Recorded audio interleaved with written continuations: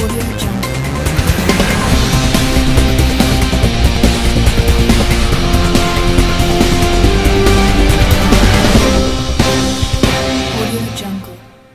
right, well, Erica Hawley, I want to take you back to April, Commonwealth Games on the Gold Coast, team event. What was those moments like for you? The team was incredible. It was so cool to have 3 other teammates to compete alongside, and I actually felt way more pressure. I mean, Dan, Flora's husband, gave us a bit of a pep talk the night before, and it was intense. I was like, oh my gosh, the pressure's on me because I had to go first. But it was amazing. I mean, it was just to have Flora in the third leg, and she brought us back. It was kind of incredible. And then I mean, we were holding our own, which is kind of crazy considering we're so small, but we managed to get 5th, which I don't think any of us were really expecting. I mean, it just kind of played out really nicely. Those moments of training with Flora, being around Tyler, both Tylers, what did you learn from them as far as, especially Tyler Butterfield and Flora, professionals and #1 in the world is Flora Duffy? Yeah, I mean, especially Tyler, because he was staying in the village, you could really see kind of how they approach it. And I mean, they were professionals about it. Like you said, Flora was there to win. There was no other question about it. I mean, each session was like executed the way a professional would. I mean, I wouldn't say they were doing anything like so different than the rest of us. I mean, we were all there to compete and race, but it was cool to kind of see how they approached their race, and it was something to follow. I mean, just the lead up and the morning of, kind of how in the zone they were was kind of in awe. I was in awe. Did that reflect in your event in Mexico? Just that environment, just knowing what to expect, knowing how to prepare? Yeah, I mean, if I just go back to my first World Cup in New Plymouth, it was a bit of a shocker, if I'm going to be honest. I mean, I was out of the water last, which, I mean, I wouldn't say I'm the best swimmer, but I would definitely not say I was the worst. Just from the racing in the Commonwealth, I knew how different I had to approach the start, and then that translated in the Commonwealth and also in Huatulco, and I was 9th out the water. So yeah, I think it's all been a learning curve, and each race I'm still learning more and more, and like every race is different. So yeah, it was good to see it translate over. What's the confidence level like in yourself now? It's good. I mean, you can't ever really be overconfident because it's not like it's a track race or a swim race where it's basically your training. I mean, in triathlon, your training is definitely translated over, but the race can be so situational. One small little thing can change. I mean, there's so many things that can go wrong in a race or go right.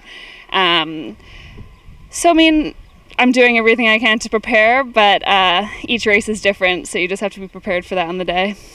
If selected to go to Colombia for the CAC Games, what will be your ambition for that? What will you do? Because it's against people in your region, so what are you going to accomplish there? I mean, it's actually interesting. I'm going to Brazil this weekend to race, and I will be racing against most of those if I go to Colombia. It's similar region because where I'm going is the Pan American Championships, so there'll be everyone who I will be racing against. And in Mexico, a vast majority of the field was from the Americas region, so it'll be good to race in Brazil and see where I end up, and then make a judgment call on kind of where I'll be at CAC. But yeah. Now, growing up, when did you really decide triathlon was going to be your sport?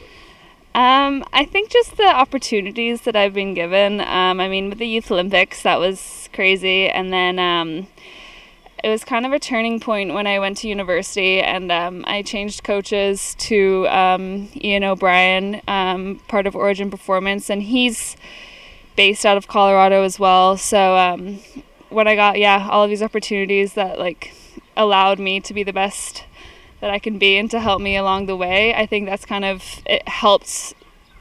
Like, I always had a dream of becoming a triathlete, but it's never just possible. You need all of the resources and the help that you can get, and I've just been fortunate enough from Bermuda and from all of my peers and family to help me along the way. Are you surprised? Were you surprised by your performance in Mexico? I wouldn't say surprised. I mean, I was swimming really well at Colorado. I was swimming with a master's group, and I mean, it was cool coming out the water and being like, oh my gosh, like I'm like right in the mix of it. Do you stop for a minute and think about that, or you just keep going? No, I was just like, keep going. And then it wasn't the ideal race because we all came together on the bike, so it was like 30 of us, which that's never ideal when I know that running. I'd rather have a bit of a leeway. But I mean, I still ran a low 19, which isn't close to a PB. Well, it's not far from a PB, but it's definitely not a personal best. But it was still a pretty good time considering the conditions, and I just, whenever I talk to my coach, it's each little chip away at a time, each race. I'm only 20, and considering where I came from my run, it's still, now, a process. What is the temperature supposed to be like in Brazil this weekend? It's not actually too bad. I mean, we're in Brasilia, so it's central. I mean, it said it's supposed to be like 70s and not that humid, so I would say pretty perfect racing conditions, because like in Mexico, oh my gosh, it was like 30 degrees outside, and then the water was also 30. It was like the water was a bath. And the run, it was just impossible to cool yourself down enough. And I mean, you kind of have to acclimatize to that. And being in Colorado was dry compared to the humidity in Mexico. But I think I handled the conditions well enough. Okay. So. All right. Well, good luck. We'll be in touch with you this weekend. Thank you. And hopefully see you in Colombia. Yeah. Thanks.